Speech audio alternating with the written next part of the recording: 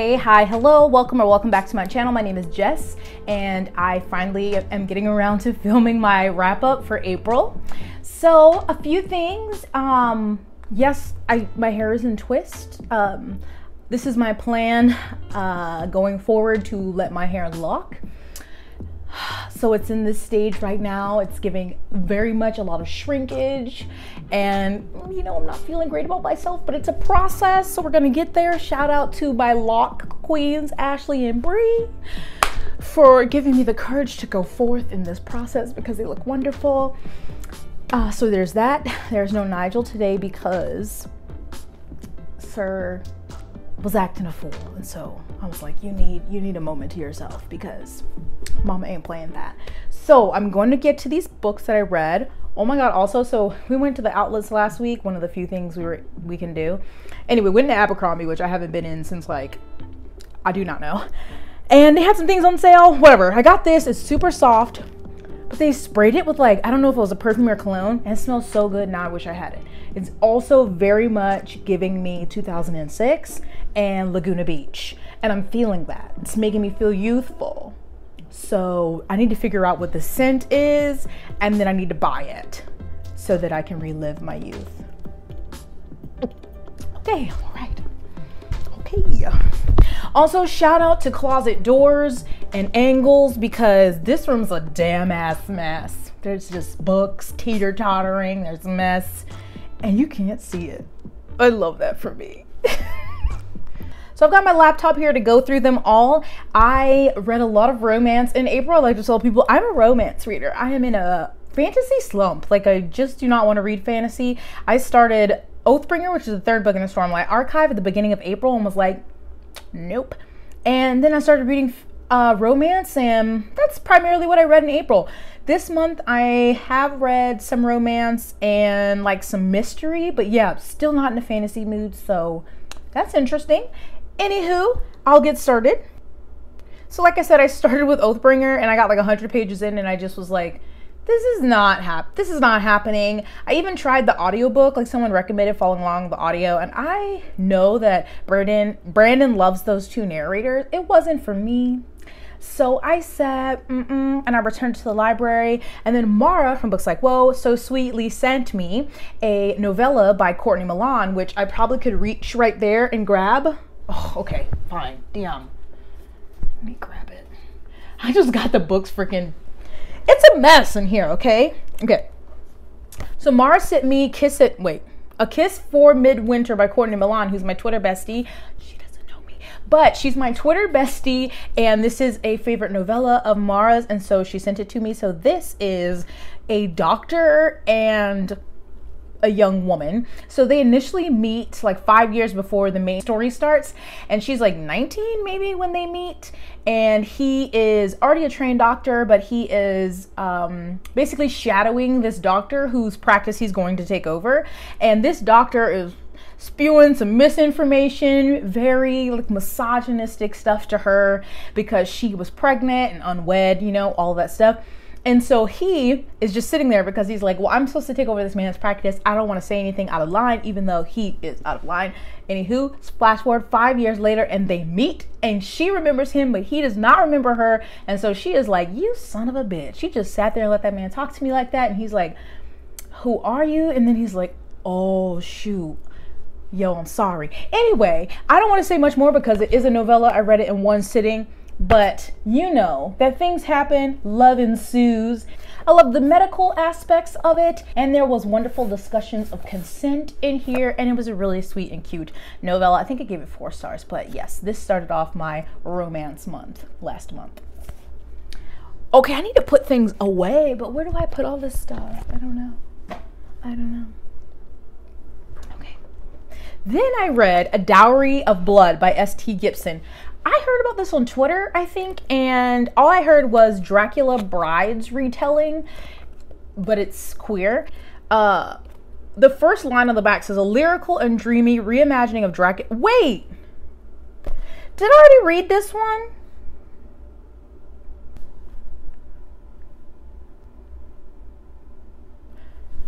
I feel like I've talked about this, but I don't know when. Did I already do a wrap up? Wow, I don't know. Anyway, a lyrical and dreamy reimagining of Dracula's Brides, A Dowry of Blood is a story of desire, obsession, and emancipation. I think that's a perfect descriptor. And so it is a reimagining. So we have Dracula, and he finds his first bride, and they're together for hundreds of years by themselves, and they're like, you know, obsessed with each other, loving it, whatever, because they can live forever. Then he finds a second wife, and that's when things get a little tumultuous because the first wife is jealous, of course, but then she's also like intrigued by the wife. So there's that, and there's a lot of hot vampire-ness, hot vamp sexy times. And then there's a third party a fourth party, I guess, who enters later. I mean, because this is hundreds of years, because they live forever and they travel from different places. And it really is a story of desire, obsession, and emancipation. And I was just like, hot, kinky vamps. My only issue was it wasn't long enough. Like, I wanted more, because I was like, give me more vamp group sex. You know, I'm here for it. What does that say about me? I don't know. But if you're in the mood for that, again, another short one. I really love the writing in this. I'd recommend. Then I read Lakewood by Megan Giddings. So this was pitched as kind of like a thriller, kind of. But to me, I think it's more like borderline a horror novel. So the setup of this book is that, so the main character, Lena, her grandmother dies, and it's just her and her mother. Her mother has this unknown illness that doctors can't diagnose, but that she needs medication and she needs therapy, she needs all these things, but of course they're struggling, and so when they don't have money, she can't get these things, and she ends up having like attacks and having to go to the hospital. And Lena is in college, but she gets like this letter for kind of, it's essentially an experiment, a study that if she participates in, that she'll get a lot of money. And so she's like, this is a great idea. I'm going to take a semester off college. I'm going to do this so that I can help out my mom, you know, get us out of debt. Sounds too good to be true. Am I right? Also, Lena is Black. So it's almost pitched as a job, but it's really a study. And so when she goes there to this place that's like, I don't know, a few hours from where her mom lives, it's like this really small town, and they basically have this huge place that has, on the outside, it's set up as a facade to look like a shipping company. And that's what like her job is billed as, like she's like a receptionist at the shipping company, and everyone has roles as if it's like a traditional job. And they have like, every day they give them scripts and things to write down if they have to contact family members. No, the job contacts family members for them, I think. Like, they have all of this stuff to make it a cover, like the people just live in this nice little town and they're just working at this nice little shipping company and making a good living. But really, they're conducting like psychological experiments. They're giving them medications that they're testing on them to see all these different effects. Certain people start to disappear and people don't know what is happening to them. Like, some of the things I would have to reread again, because I'm like, did I just read that correctly? Like, it's really kind of trippy, and there's always like this tension of what's going to happen next that I thought was really done really well in this book, that I think have been missing from other things. But I still wouldn't say it's a thriller, because it's not like trying to find out who done it, like following multiple POVs. There's just this tension, like almost like when you're watching a horror movie and you're like anticipating someone to like jump out at you, kind of that, but in the book, because you're like, oh fuck, what's gonna happen next? When she's talking to this person, what's gonna happen? When this person, like, something's wrong with somebody and you're like, oh shit, what is it gonna be? Like, I guess I would say there's a little bit of body horror in there, but it's really psychological, because sometimes you and the main character are like, wait, is this real? Am I dreaming? Am I tripping on these drugs? And, you know, of course, there's people who are in charge who don't really listen to their concerns and kind of like, yeah, this is okay. It's normal. We're going to do this again. We're going to give you this other pill. I don't know. I thought it was excellent. And of course, it's a book talking about a larger conversation of kind of the history of America and how they would test on Black people without their knowledge. This really speaks to that, but in a creepier way. So I thought it was really good. It only has like a 3.5 on Goodreads. This was good. This was excellent to me. So maybe if don't go into it think it's going to be like thriller high paced, which to me it still wasn't slow paced. It's just, I think it's better suited as like a horror novel. And you should read it.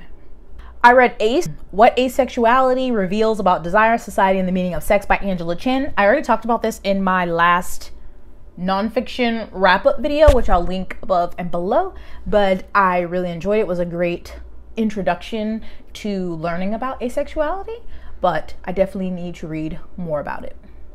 I'm so annoyed. This book is downstairs, and I'm not going downstairs, but it like almost matches.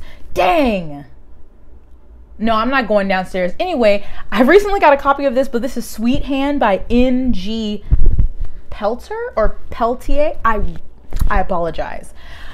Okay. I'm obsessed. This is my current obsession. I'm telling everybody and their mama that they need to read this book, buy this book, because there are only 267 ratings on Goodreads, and I'm really confused, okay? Because I don't know how many people I see buying things because of cover buys, and I don't know if you're seeing this cover wherever I put it here. But this is one of the most beautiful covers I ever did see. The font, the colors, the people, the little cat, the cake. What else do you want? So I need you to buy this, okay? The next time you're just gonna go cover buy, I need you to get this, and then I need you to read it because it's amazing. So it's a Black romance. Maybe that's why it doesn't have a lot of ratings. Anyway, that's where the author is from. And we have the main female. Her name is Charisse, and she is a baker, which I have discovered is my new favorite profession to read about. Like, oh my God. But it also makes me hungry. But she's a baker. She has her own company. And then our male protagonist is Kieran, and he works in the music industry as like a producer. And they had known each other pretty much always growing up, and like, you know, didn't really like each other growing up, and they don't really like each other now for various reasons, but like inside they're like, oh dang, I haven't seen her in a long time, she look good. She's like, oh shoot, is that he looks delicious. Okay, so they don't like each other, but inside they're kind of like, I mean, I would hit it though, you know what I'm saying? And they have to work together because their besties are getting married, and they are the maid of honor and the groomsman. So they have to work together, or the best man, and they have to work together. Woo! What's it called? Like rivals, dislike to lovers, chef's kiss. Okay, great things about this book. Okay, I love the setting. Being in Trinidad, this description of like the beach and just like, I love when there's a specific setting, like you tell me exactly where it is and you bring it to life, whether that's a beach or in the mountains or snowy cabin escape. Like descriptions, loved it. I loved the baking descriptions and her talking about her baking and what she did and how she built her business. And I loved, you know, that she was an entrepreneurial woman. Okay. Also, I loved their friends in this book because they both had friends who, like, you know, called them out on their BS, and I just loved those friend relationships. And I think that there's going to be another book following one of the friends after this, and I cannot wait. I love when there's a memorable side character, but it wasn't enough to overshadow the main character. Like, I still love the main characters, but also love the side characters. There's great talks. There's a lot of consent in this book. Like, there's one part, obviously it's romance, you know they're going to get together, so it's not a spoiler, but she's drunk and she texts him to come over, and he does. He doesn't know she's drunk, and he refuses to have sex with her. He's like, no, because you're like this. She's like, I know what I want. There was just great displays of consent in this book. The main character is the main protagonist, Kieran. He is bisexual, but it's just like normal, and like no one's like, oh, that's weird. It's just like cool, and it all is just a perfect story. I loved everything. I loved everything. The setting, the food, the romance, the drama, the friends. It was just so good. I just really don't understand. Y'all are missing out. I need you. As always, I'm going to have the books linked down below, and I need you to get it, okay? I have a copy downstairs. I'm just too lazy to go downstairs, but I need you to get it because it's really a shame that this beautiful, beautiful romance, the book is beautiful and the content is beautiful, only has 267 ratings on Goodreads, okay? I am disgusted. And so I call upon you, my family, to buy this book, or at least requested from your library, because I requested my library to get it, but I had already bought the ebook and then I bought the physical book. So, you know, I'm trying for my dog. Like, I need y'all to get this up because it's truly a shame. It's truly a shame. Who was this published by? So this says that it was published by, I don't think I'm going to pronounce this right, Piatkis, which is under Little Brown, which is under Hachette, UK. And I need more promotion for this book. They better hype up the second one. It's atrocious. Anyway, all I can say is I hope that you read this because it truly was one of my favorite reads of the month, one of my favorite of the year so far. And we need to give her her due. Okay, thank you. I don't want to clean my house. Yay. Okay. I swear one day I'm gonna put these books up. Okay. Then next I read Act Your Age, Eve Brown by Talia Hibbert. And this is the third Brown sisters book. The first is Get a Life, Chloe Brown. Then Take a Hint, Danny Brown. Now Act Your Age, Eve Brown. So out of the first two, Chloe was my favorite. I didn't connect to Danny, and I was a little disappointed when I read it. However, I don't know if it was my mood or if it was the book, but this one might be my new favorite. So Eve is the youngest sister, and she kind of, you know, she's just been a spoiled baby. She hasn't really followed through with anything. She's gone to college for many different things, dropped out, tried different jobs, quit those. And so her parents are frustrated in her last venture, which was wedding planning. And she's given up on that. And so they're like, you need to find a job, you need to be responsible, you need to pay your own bills, and we're gonna cut you off from the, you know, family money. And so she storms out in a little temper tantrum and drives around to cool down, and she's like kind of out in the countryside and comes across a B&B and stops for lunch, even though they don't serve lunch, they serve breakfast. But she sees a sign that they're hiring for a cook, and is she technically qualified for that? No, but she can cook. And so they're in a desperate pinch. The male protagonist, Jacob, is really in a pinch. There's like this important food festival coming up. He doesn't have anyone. He needs help. And so he ends up hiring her against his better judgment, essentially. Jacob is on the autism spectrum, and he loves things very orderly and organized and certain things. So he is very much the strict one, and he's grumpy, and she is just like sunshine, and you're not going to rain on my parade.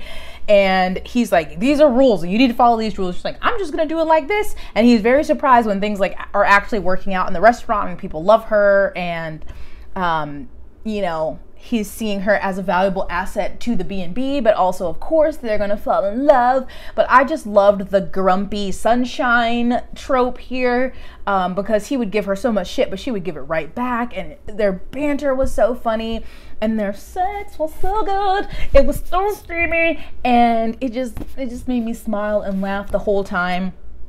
And at the end of this, I was like, well, I need a fourth book. And it either needs to be about Gigi, their grandmother, who has a partner.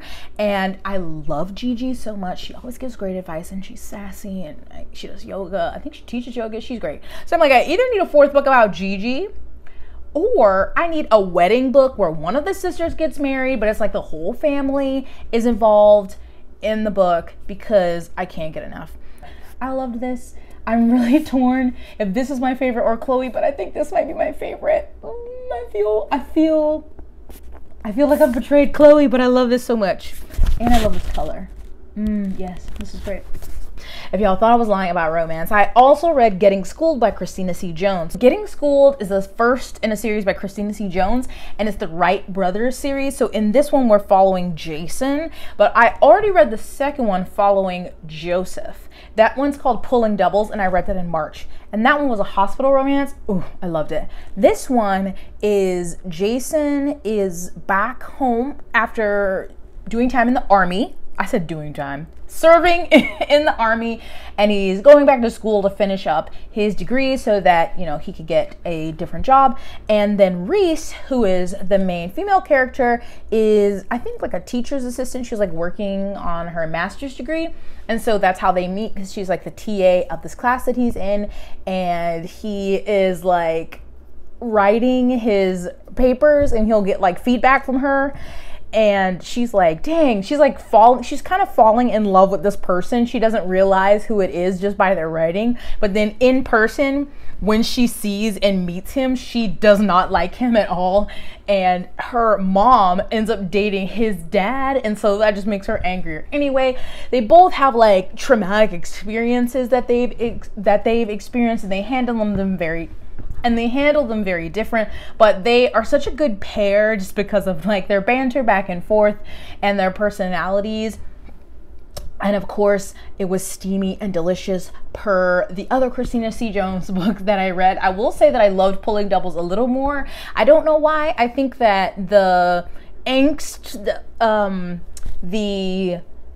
the hate lasted longer between the two in Pulling Doubles. I feel like I think this book was shorter. I don't know. Then the first one, I think this book was shorter than Pulling Doubles, but I still overall really loved it and loved their friends, even though I think you don't get to see as much of their friends and siblings in this one as you do in the second one. I know that's really confusing, but overall, I still really enjoyed it, and I need to read the third one, and then I think there's a novella, because I know Ashley just read them, but another really great read in April.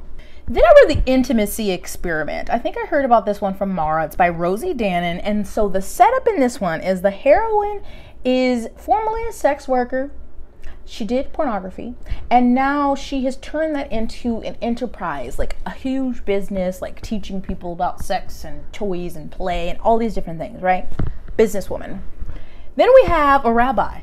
That was right there. I was like,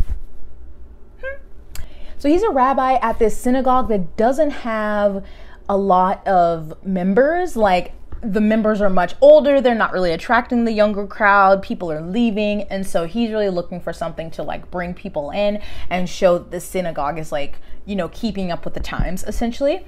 And so she goes to like, I don't know if it's like an expo or something. And he comes up to her because he wants her to teach like a seminar at his synagogue.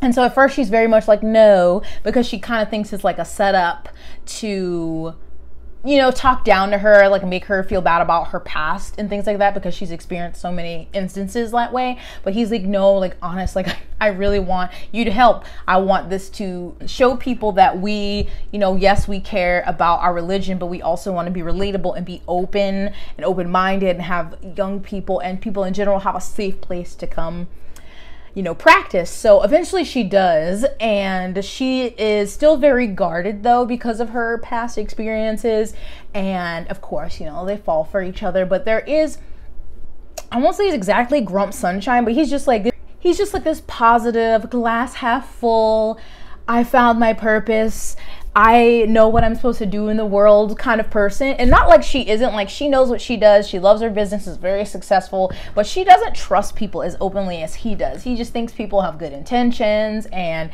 he just is more on the, not ignorant, but kind of just more always going to go into a situation thinking the best of people. And she very much is like, I think this is a setup. And so I really enjoyed that aspect of it. I also really loved the faith aspect of it. I'm not Jewish. I call myself Christian adjacent, but I just loved hearing from someone in the faith who loves his faith. He loves being a rabbi. He really felt called to do that, but he also doesn't want to be that kind of person that is like, well, you can be in the church if you are this, this, and this, but not that. He wanted to be open and inclusive and let people in, especially younger people, and say it was okay to ask about dating and ask about sex and all these things that can sometimes be taboo within religion.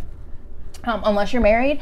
And so I don't know, that part, like there were parts in there where he was talking about that, like his faith, but then also why he wanted to do this and how he was committed to the synagogue and helping it grow.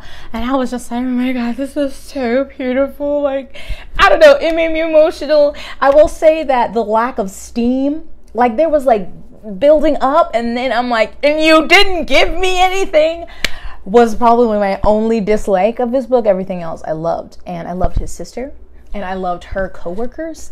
I always love, especially in a romance, when there are side characters who are like, you know, they're there to be supportive, but when they know that their friend or sibling is acting a damn fool or about to miss out on an amazing opportunity or relationship, they're like, get it together, do better. And so for that reason, I loved this book. Then I read A Cowboy to Remember by Rebecca Weatherspoon. After I finished, I saw a lot of reviews and people were saying it was boring and they didn't like it, but I didn't feel like that. I felt this one was really cozy to me. So the heroine is a chef, also basically I love food related careers. What does that say about me? Yes, I'm always hungry. So so the heroine, Evie, is a chef. she has her own TV show. She's already been on like a show that's like Chopped or something like that. So she's well known. And she has like kind of like this nemesis who was on the show with her, who is just like the worst. And she's at this Christmas party kind of thing, and this heifer ends up pushing her down the stairs. And so she is, you know, suffers, I don't know if it's brain damage or just a concussion, but she ends up with memory loss. So she literally doesn't remember who she is, who her friends are. She has a roommate who's a teacher, and then like her agent, who are really great friends, and an assistant, and she like can't remember like anything. And so they're like, who do we contact? Because her parents died when she was younger, and her grandmother, who was like her last family member, died a while ago. So they're like, I don't know like who to contact, what to do, because we can't have her walking around New York City because it said New York City, or that's where she was living, New York City, because, you know, she's gonna see people or fans, and they can't be like, what, you lost your memory? Because of course they want to keep this secret as long as they can from the network, so she doesn't lose her position. And so her roommate is like, oh, I know of some person that she told me like in case of emergencies. So then we have the Pleasant brothers, who live in California on this ranch. And so her contact is Jesse Pleasant, but then there's also two other brothers. There's Zach, and I can't remember the other brother's name.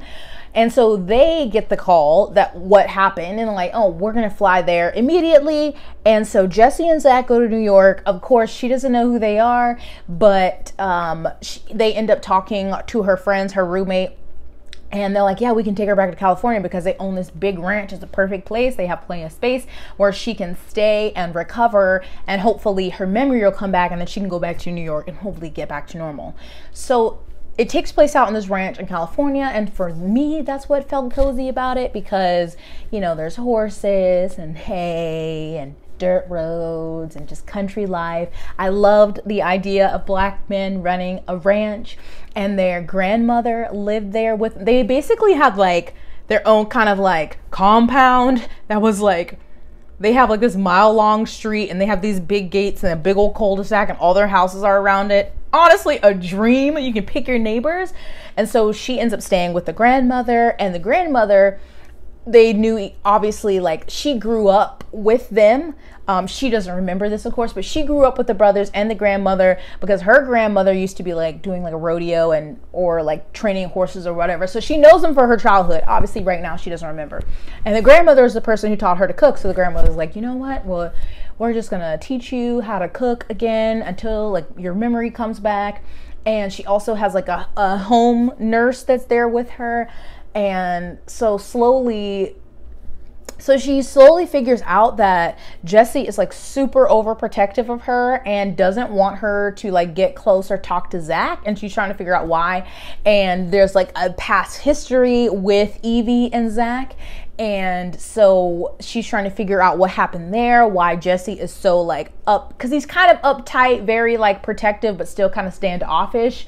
And so she's basically going through this, trying to get her memory back, and also just trying to remember her relationships and everything that happened. And it goes from there. I don't know, I really enjoyed it. I thought it was just sweet and cozy. There were some really steamy scenes. I loved the family dynamic. I loved anytime they talked about horses, and you know, just all of the people in the story were really funny, like the siblings, and they all had doggies, and it was just a really cozy romance to me. So I don't know, I liked it. And I'm gonna read the next one. I think the next one is about the other brother that's not Jesse. But I feel like Rebecca Weatherspoon just announced that she's writing or just finished the book about Jesse, so I definitely want to finish this series because I loved, again, another setting where I just loved the setting, and I felt like I was there. It was cute. Okay, whatever. And the last thing I read in April was Murderbot 4, which is Exit Strategy by Martha Wells. I really enjoy Murderbot, but I will say the first one is still my favorite. They're really easy to read, really quick, but the last couple, the first one was my favorite, then I really did enjoy the second one. The third one was okay, and I felt like this one was okay, but it's still like in this weird place where it was like just okay, but I'm still gonna continue. So Murderbot is like an AI. He's literally a murder bot, or it's literally a murder bot. That's what it calls itself, but it's basically like a security forces robot that's hacked its module so it can control itself, and it's not controlled by humans like most of them are. And so I think that the overall theme in these books is a lot of questioning on like what makes you a person, or like humanity, because Murderbot of course is a robot technically, but still with like human-esque qualities. And they love to, or it loves to, I don't know, they love to watch TV, like soap operas and dramas, and they always have these conflicting feelings about helping out humans, because it's like humans are the ones that control me, but I also don't want them to get hurt. And also questioning about what exactly they are, because sometimes they modify themselves to look more human, or all these different things. And every story kind of has its own plot about something that happens that Murderbot ends up helping with. But yeah, I don't know what, I feel like I liked the characters more in the first one, and the story, and the last couple ones have been like, they're kind of still building on that story, but they're just not, I never get really invested, I guess, as I did in the first one, but they're quick and fun, and so I'm just going to continue to read them, even though I think the 5th or the 6th one is a full novel, and the other ones have all been novellas, so that'll be interesting to read when I eventually get to it. But I was like, let me try a little sci-fi, and yeah, maybe if I hadn't read a bunch of romance, I would have liked it more, but I don't know. So those were all of the books that I read in April. A fabulous month. The romance really did it for me. But let me know if you've read any of these books, or want to read any of these books, any thoughts or feelings about whatever I read. If you have any great romance recommendations where somebody is a baker, let me know, okay? But I'll link all of these books in the description. Always check out my description, because I'll either have whatever I talk about in the video links to my social media, links to things that are going on in the world, and ways to support my channel. But please stay blessed, stay hydrated, stay sunscreen and moisturize, and I will see you in my next one. Bye.